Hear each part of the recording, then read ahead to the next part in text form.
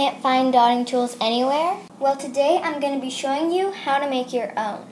I'm going to be showing you 2 different ways on how to make a dotting tool. For the first way, you will need pins, crayons, toothpicks, and finally a pair of scissors. So first, take your scissors and cut off the pointy part of the crayon.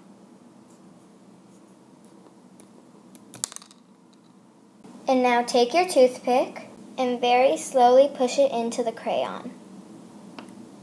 So once you have your toothpick in, now it's time to take your pin and put it into the other side of the crayon. Once you're done, you have your very own dotting tool.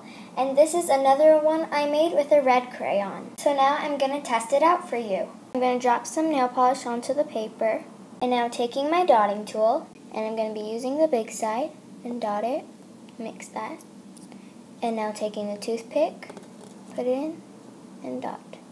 And here are the dots. The big dot is with the pin and the smaller dot is with the toothpick.